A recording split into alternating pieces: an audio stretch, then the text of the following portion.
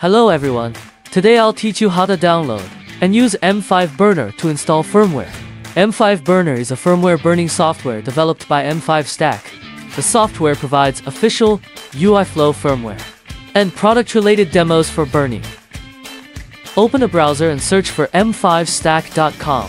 After entering the official website, hover your mouse over the top navigation bar to the software section. Then click on M5Burner. On the software introduction page, select the version you need to download. My computer runs on Windows, so I'll download the Windows version. Click to download. And once the download is complete, install it as needed. After installation, open the M5Burner software. Click the login button in the upper right corner. If you don't have an M5Stack community account, click register to sign up for one on the M5Stack community. M5Burner is a specialized software for burning firmware onto M5Stack series host products.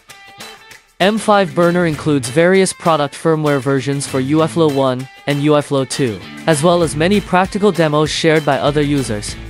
Click on the product list on the left. Since I'm testing with a Core 3 device, I'll use Core 3 as an example for burning. All firmware is divided into official and unofficial versions. Official firmware is developed by M5Stack, while unofficial firmware mostly consists of interesting demos.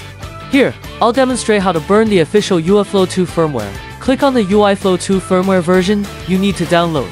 On the right, then download it. Connect the Core 3 host via USB.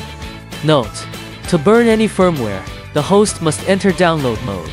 The method to enter download mode varies for each host, so you'll need to refer to the relevant product documentation. Click Burn to start the burning process. Select the serial port connected to the host. Fill in the configuration information you need. Click Next to begin burning. If you need to modify the burning configuration later, click Configure, enter the new settings, and burn again. Power on the device. If the UIFlow 2 interface appears, the burning was successful.